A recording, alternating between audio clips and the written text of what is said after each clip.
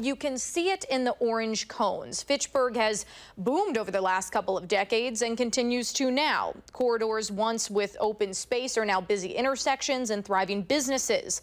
But with success comes change, and with change comes growing pains, sometimes at a price.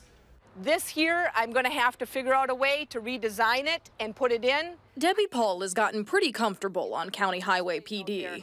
I may have to move my office building and put the displays there. Who wouldn't after more than 20 years in one spot? I just don't feel that there's a good alternative out there. So the prospect of moving all of this rock doesn't sit well with Paul. When we moved here, our business increased. Our customers could find us much easier. It was a great move. Since then, Fitchburg got, well, busier.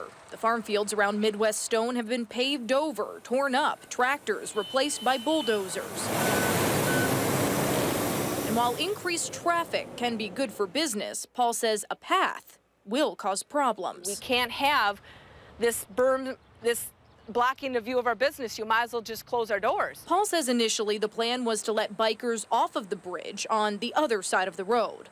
But the DOT decided to run the ramp right in front of her displays. Displays sell materials. Growth is good, but managed growth is the key. Fitchburg Mayor Sean Pfaff says the plans and potential pains of that growth have been clearly communicated to those along Verona Road and PD. But we've also let them know that there's going to have to be a few changes here and there, and there's going to have to be a little bit of give and take. We have to tear all these things down. Paul just hopes the price of growing pains aren't too expensive to bear. You lose business when you move.